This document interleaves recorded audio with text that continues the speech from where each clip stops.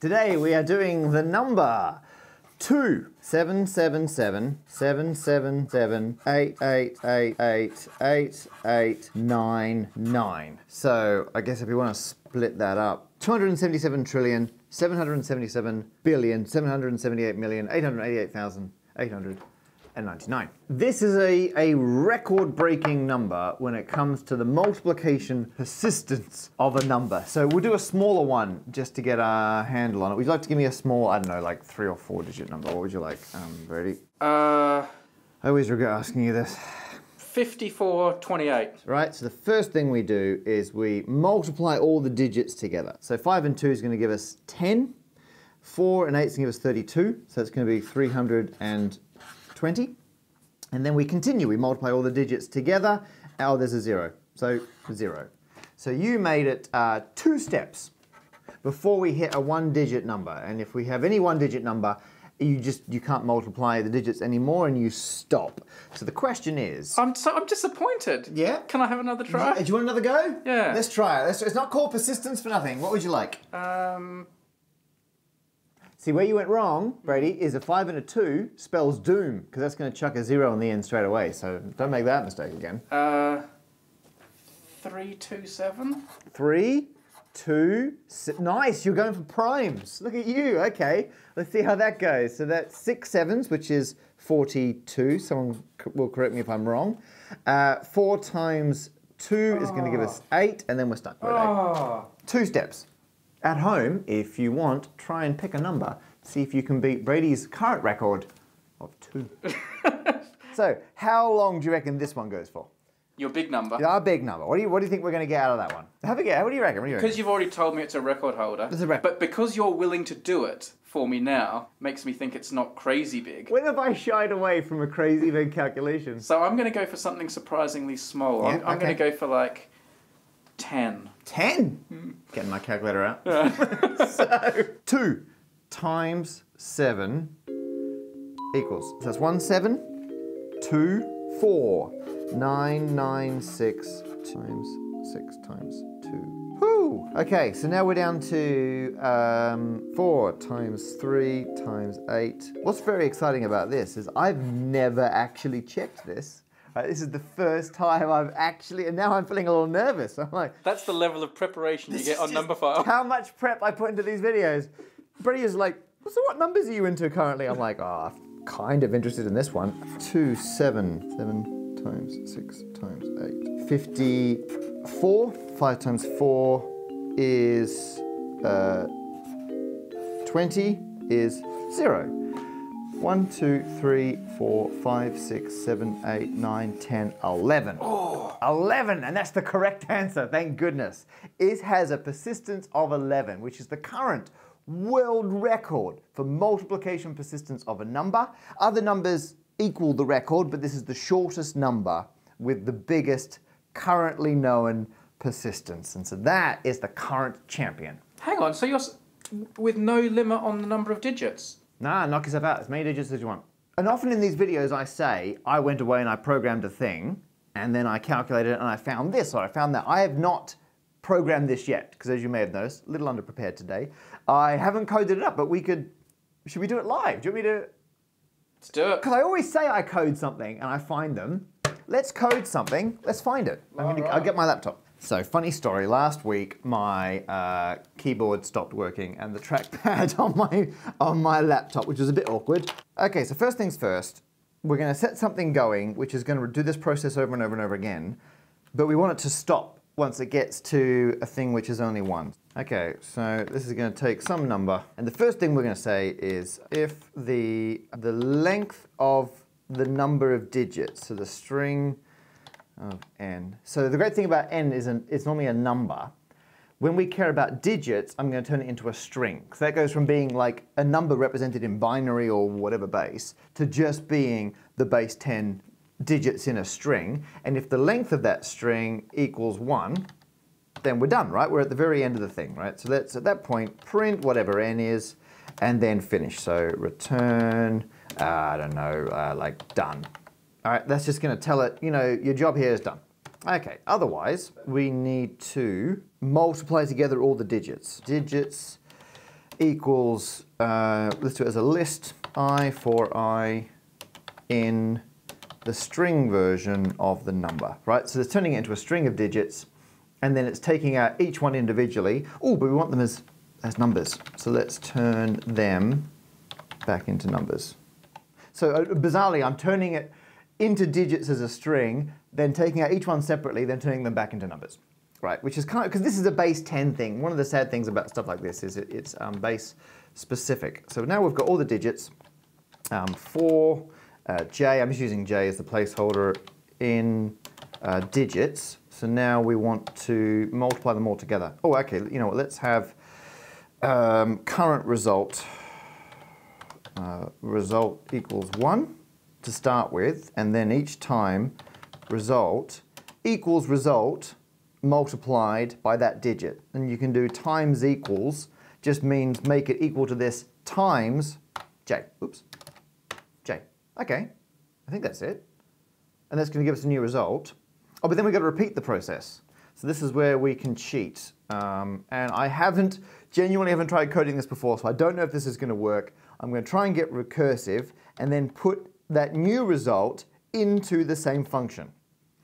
So if it's one long, it'll stop. Otherwise, it'll multiply all the digits together and then put it back into the beginning. And it will keep repeating through this process. And you know what? Let's make it print the result each time. So we get to see them all as it loops through. And then when it hits here, it'll stop and say done. Okay. That can't go wrong. Let's find out. I really should have checked this in advance. Okay, copy. I'm just going to fire up terminal. Okay. So what I'm actually going to do, this is the laziest way to run something, literally paste it into terminal. Let's do the persistence of 3, 2, 7, which is the second one you said. 42, 8, and then 8 forever, right? And so it's done 8 twice and then gone, we're out. Okay, I could fix the code to not get the last one twice. I just changed where the check is. So actually what I could have done is have another check in here. So I don't print the result and then print it again before stopping.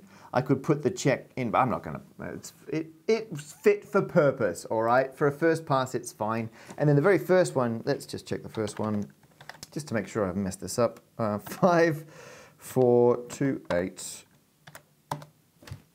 It goes to 320, goes to 0, right? And now the ultimate test. Can it handle 2 6 7s, 6 8s, 2 9s? There we go, right? So, and that's so much quicker, right? So it's now spat out exactly these all the way down, and then it stops. Doesn't give us a number. Oh, do we want a number of steps at the end? Number of steps. It would be a nice. Okay. Brady will cut this out. I'll put it on the second channel. Of 2, 1, 2, 3, 4, 5, 6. 1, 2, 3, 4, 5, 6. 1, 2. There. Total steps 11. Okay. Right. So now we can put a number in, and instantly we get everything. We could no longer print every single step along the way. It's kind of fun to see, and we get the total number of steps. So Brady, let's put a whopper in. what would you like? You know, let's put. Should we just mash it for a while and see what we get? No, because you could be strategic. Ah, you're right, because we put in a 5. Yeah. Just put in a bunch, put in 15 nines. 15 nines. 1, 2, 3, 4, 5, 6, 7, 8, 9, 10, 11, 12, 13, 14, 15, which is just 9 to the 15. No, put in another 10. Oh, another 10 nines? Yep. Well, hang on, let's just see if that one works. 2 steps. Oh. Because we got the 0 in the answer next time. But what I can do, when you're in terminal, if you just push up, you get the previous one. Chuck a few more 9s on the end. 2 steps. Oh. What if we put in 8 instead? 2 steps. Oh. What about the string you used, like the current record holder, yeah. but put a 3 on the front? Oh, I love it. Okay, so 3, 2, 1, 2, 3, 4, 5, 6. 1, 2, 3, 4, 5, 6, 9, 9. Ah, brilliant. I love your thinking. Ready? And 2 steps. This is harder than it looks. Right. So it's zeros are a landmine. Zeros. Boom. Hit a 0, you're out. This is Minesweeper, but for number searchers. Okay. So this is what I would do. I would now play with this for a while, and it seems to be whenever you put in some random string of numbers, And then boom, right? Because there was a 0 in the next one, it's gone. Would need to be more strategic. What about all the digits of pi? All of them, done. I'll get cracking on that. 3, 1, 4, 1, 5, 9, 2, 6, 5. I forgot. That's enough. 2. Wow. 11 seems a lot more impressive all of a sudden. No wonder it's the world record. So does this mean, Matt, you could set up a program that would just put every number in one after another and just leave it, leave it for an hour or two? So what we've done now is we've built the basics of checking. Next, we want to build something to do the search. So we could just get something to generate random numbers of a certain size, shove them in, and send us an email if it gets a good one. But the next step would be to be strategic about what numbers we're putting in. Because already you realized, don't put in a 5. You put in a 5, it's not going to work. So we could create a search which doesn't put in 5s, or doesn't put in any combination we know will definitely give us a 0. And actually we can get even smarter than that, because if we're looking for the smallest number that it works for, it doesn't matter what order the digits are in. So in fact, all the current record holders, the shortest number of digits for different persistence values, so there's a record holder for 10 and for 9 and so on, the digits are always in ascending order, because you want the smallest number with those digits. So in fact, you don't have to search for shuffled around versions, you just need that set of digits in that order. And then there's other things. So for example, this one here, we'll use your first one. You put in 5428, that's going to give you exactly the same result as, first of all, you could have put in 2458, which is smaller, but actually 2 times 4 is going to give you 8.